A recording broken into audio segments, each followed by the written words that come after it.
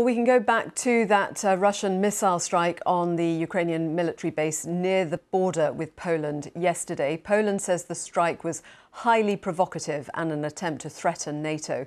35 people were killed in the strike. We can talk to Dr. Peter Caddick-Adams. He's a war professor and NATO historian and the director of the international think tank, the Defence and International Security Institute. And he joins us from Novigrad in Croatia. Welcome. Thank you very much for joining us.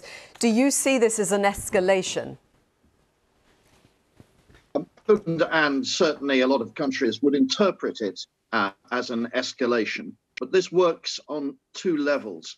It's a tactical strike using cruise missiles by Russia to interrupt the flow of supply of all those anti-tank weapons and anti-aircraft missiles that are coming from the West into Ukraine. And that's one of the bases where NATO personnel were training Ukrainian troops before the war began. So it makes perfect sense for the Russians to assume that that's where some of these weapons are coming into and being stockpiled. So it's a tactical strike in that sense. But strategically, this is 15 miles from the Polish border.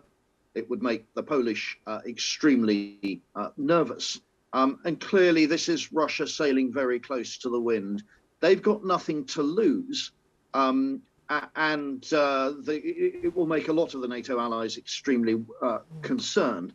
But this is just another notch up on a long list of notches of the Russian Federation's tactics, all of which really are different forms of terror.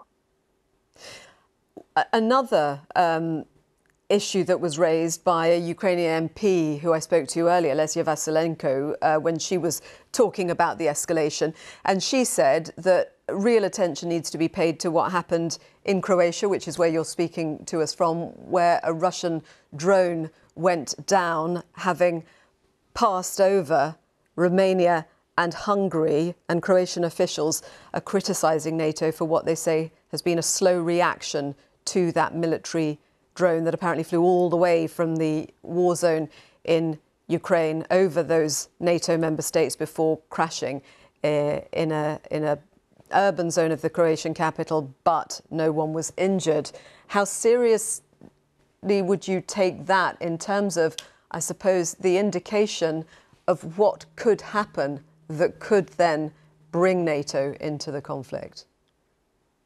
OK, well, on its own, it's not significant. The drone was a very old one. We don't know who fired it, probably Russia, and it crashed in an uninhabited area when it ran out of fuel.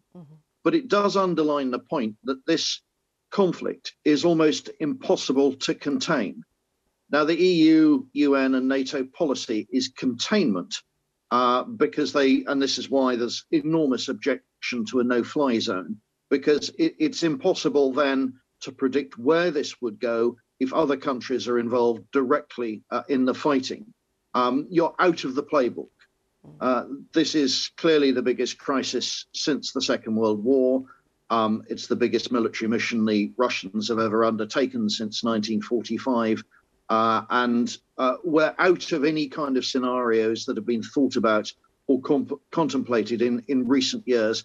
And that's the worry. The possibility of military overspill into neighbouring countries is very, very high indeed. And to a certain extent, other countries are already being involved with taking refugees. That's very much to Russia's advantage. Putin is weaponizing civilians fleeing in terror just as much as they are being targeted in their tower blocks or in their hospitals.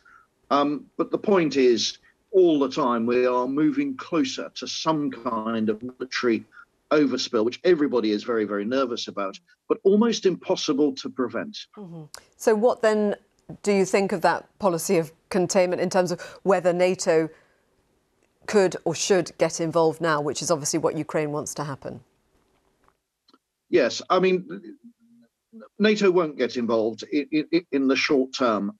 One can look at this as a way of buying time while NATO puts together a policy of what it might do and which nations of the NATO alliance would be involved initially. And I'm sure that that's what's going on, the what-if scenarios.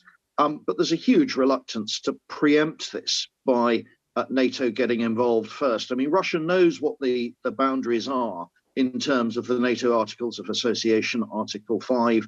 An attack on one country is an attack on all. It all depends how you define an attack.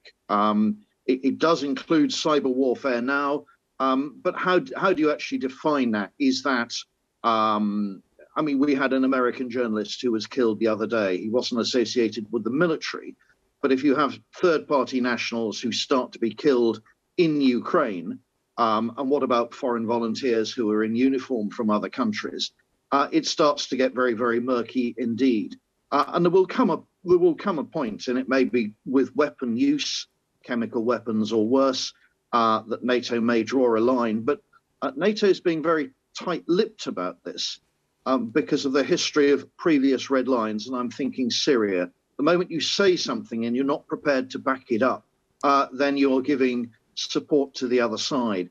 So there's probably a bit of negotiation behind the scenes amongst all the NATO partners of exactly what they're prepared to do and when and if.